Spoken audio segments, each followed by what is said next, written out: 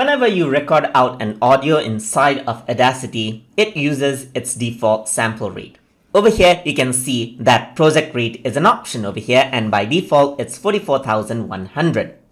That means it's the resolution of the audio, the quality. The higher this is, the more quality the audio will be. So if I want to record at a higher quality rate, then you can select a higher sample rate over here. So if I were to go around and press record, then what happens is that it'll record out the audio with a higher sample rate, and thus it'll be of more quality. So over here you can see that the quality of this audio is now at a newer sample rate right here. But whenever if I were to go around and then create a new file right here, so if I were to go around, create a new Audacity file, you can see that the project rate is 44,100 Hz again.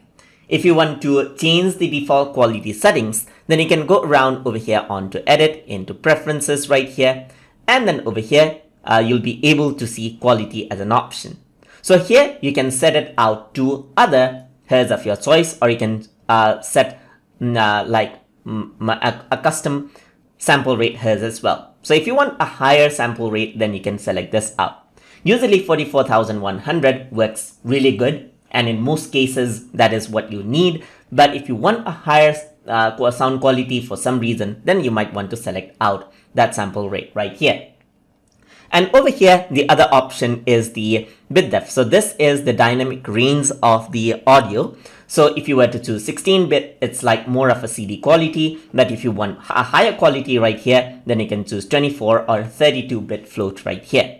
Similarly, here you can see that there's sample rate conversion that you can select. So you can choose best quality, and this does affect if your system has if your system is a bit slower, but if your system is fast, then in this case you can easily handle the best quality right here. Similarly, you can go around, and then if you know about the algorithms, you can also select certain algorithms right here. You can choose best quality right here with high quality conversion and so forth, as you can see. So you can really work around and select the option you want. But I'm just going to go around and stick to 44,100 because that is more than enough for me. But I'm going to go around onto the sample rate conversion and set it at best quality because I want my audio to be very good. So I'm going to press OK, and then the default audio quality will be set. And whenever I create a new project, that quality will be the default quality setting.